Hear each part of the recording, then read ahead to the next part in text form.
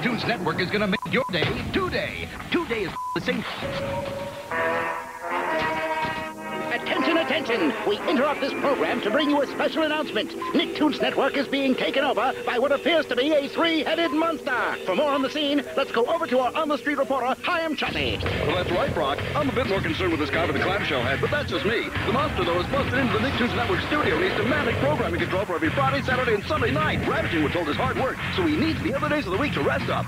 Welcome to the three-headed monster. Big up the masses! Assume the crash position. Hold on tight.